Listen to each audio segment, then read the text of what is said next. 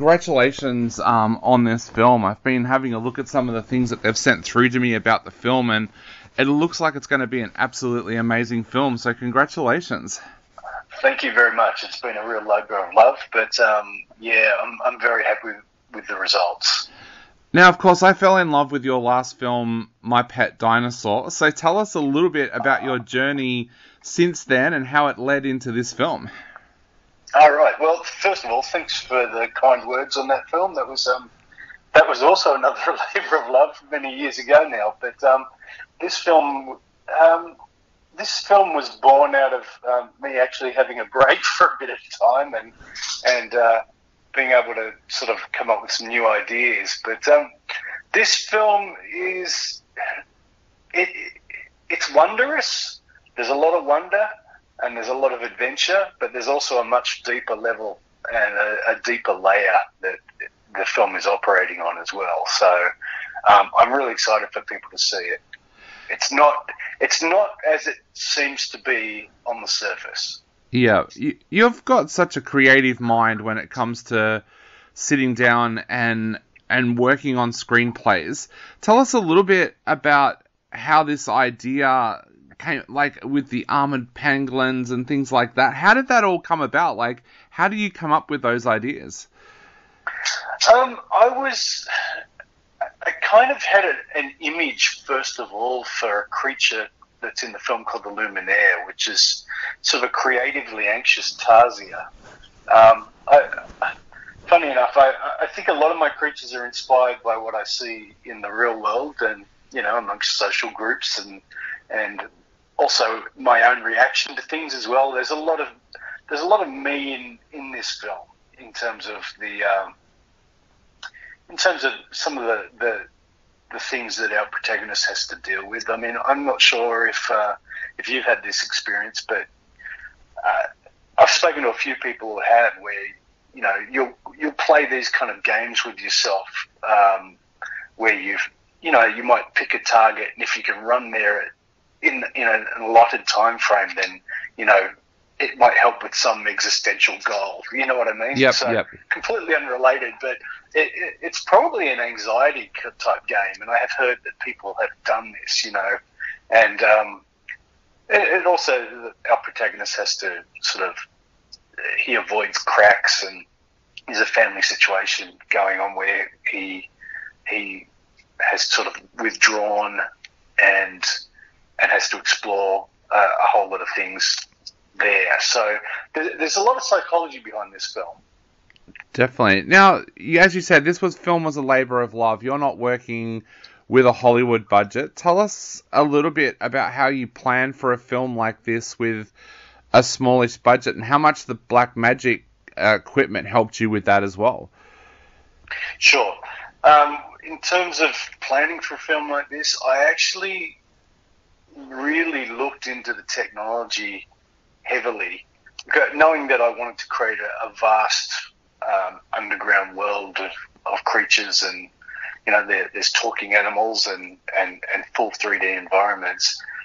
Had I done this in my sort of traditional pipeline back when I was doing My Pet Dinosaur and the other films, this represents a seismic shift in the way it has been achieved. First and foremost, I knew on the effects end of things that I couldn't do things the way we had done in the past. So I started looking at the game engines at the time, it was completely unheard of when I started looking into them.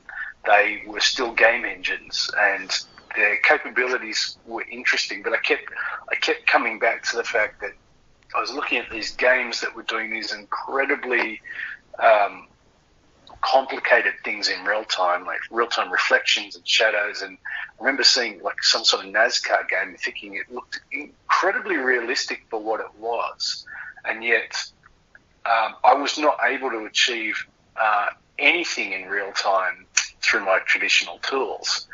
So I eventually settled on Unreal Engine and started playing around with it. And initially it looked pretty gamey still.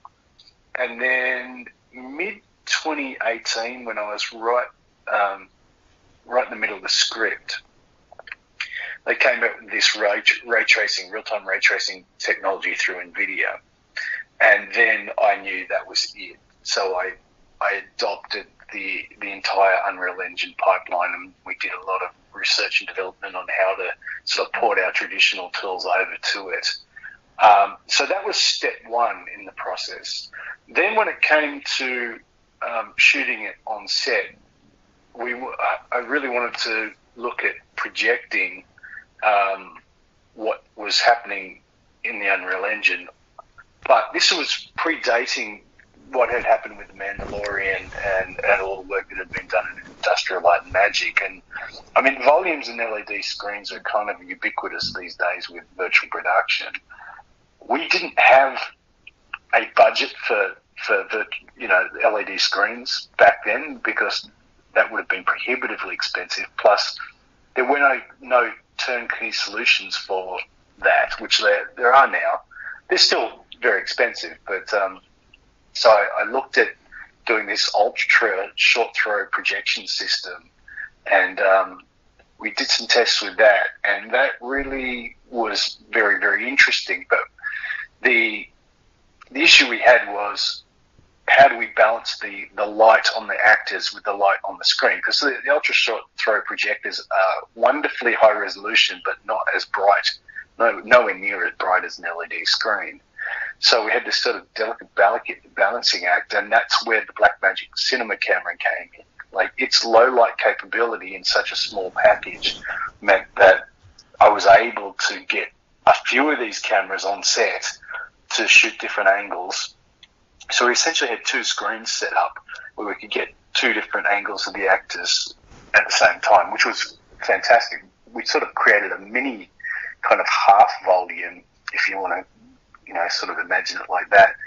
And it meant that the kids had something that they could really look at, latch onto, and feel that they're immersed in as well. So it was really, really important. So some kind of benefits almost as these big LED systems, but the Blackmagic cameras were then able to be so light sensitive that we could pretty much light the actors to match the luminance values of the screen. So that was really, really handy.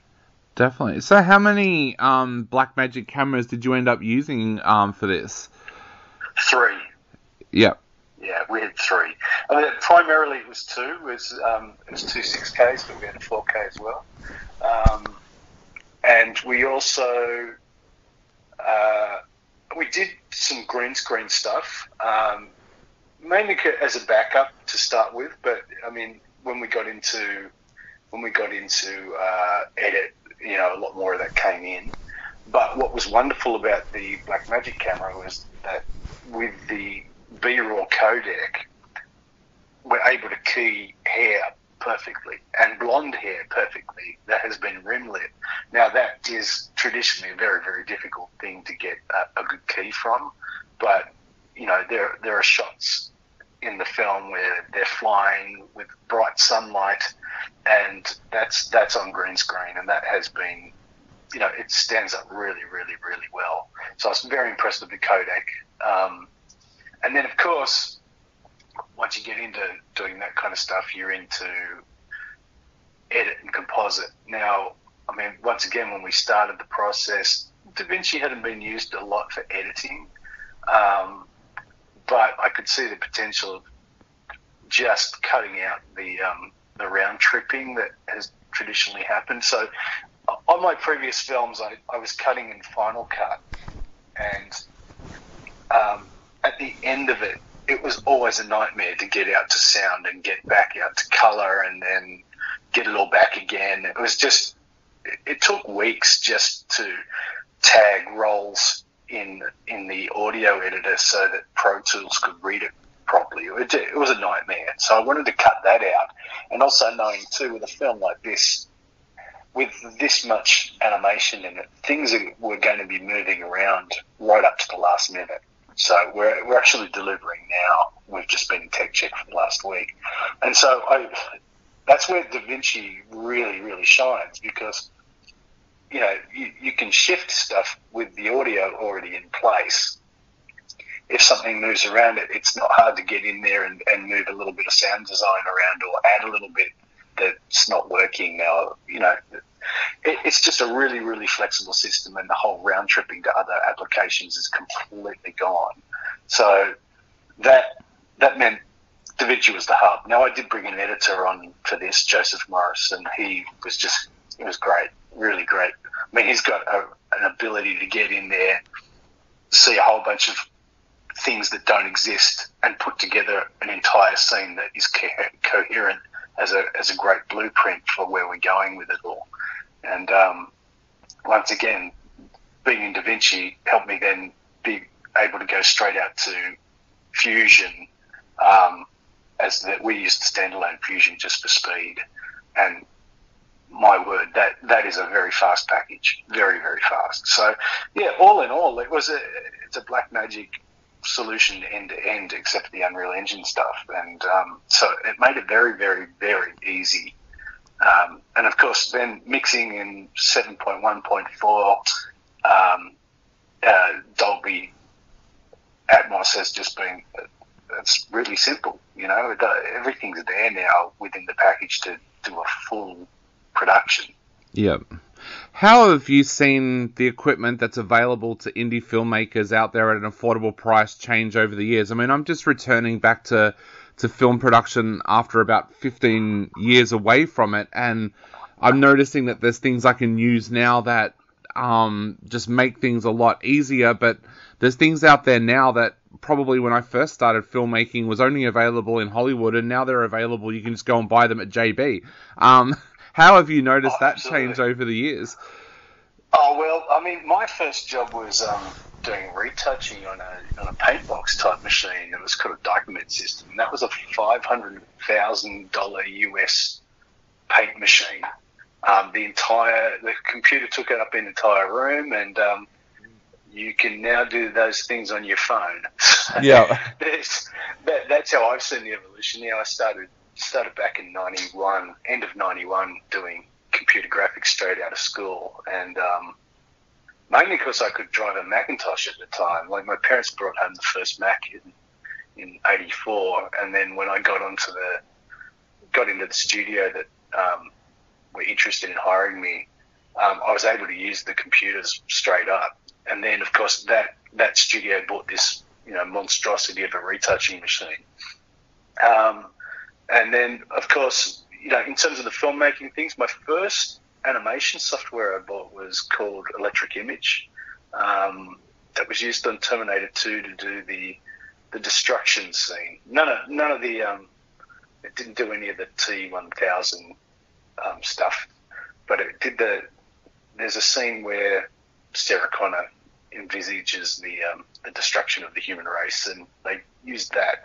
So I thought it would be a good idea to spend $12,000 and go into debt for that software. And actually, it was a good idea, because I think it paid itself off within the first 3 months. I got a gig on Quantum for the ABC, which is their science program at the time. That's now called Catalyst, of course. But and then it sort of snowballed from there. I just did documentary after documentary and ads and all sorts of things. So yeah, I've seen a lot of technological changes, and now, of course, we're in the new sort of revolution of AI at the moment, which is having some very exciting consequences. I mean, I think some devastating consequences for some people, but for me, I look at it and sort of embrace technology as much as possible, and I see it as another tool. Definitely. So, Matt, what would your advice be to all the young filmmakers out there that listen to this show? Learn every aspect of filmmaking intimately. Have a hands-on working knowledge of every aspect of it. That's something that will allow you to take control of your own career. That way, if you can finance something, even by just saving and scraping together something, if you can do the majority of the stuff yourself, then you're going to be able to actually create a career for yourself. And then, of course, when you've got some experience behind you, you'll be able to raise capital and get into much bigger projects, as I've been able to do. But it's a wonderful journey. It's a very solitary journey, so make sure that you have a very, very understanding partner. I've been lucky that my wife is extremely understanding, but I think the cliche of the divorce director is there for a reason. I mean, you get very married to your work for a very long period of time. And I guess the big question before we go now is, when can we expect to see Don't Go Below, and where do you think the release will be? Well, it's opening in cinemas in January here in Australia. And it's opening across every major capital city in the US. It's opening in the UK, Germany, Spain, a bunch of places around the world. Yes, we've got a very good release on this film, and I'm looking forward to how the world receives it.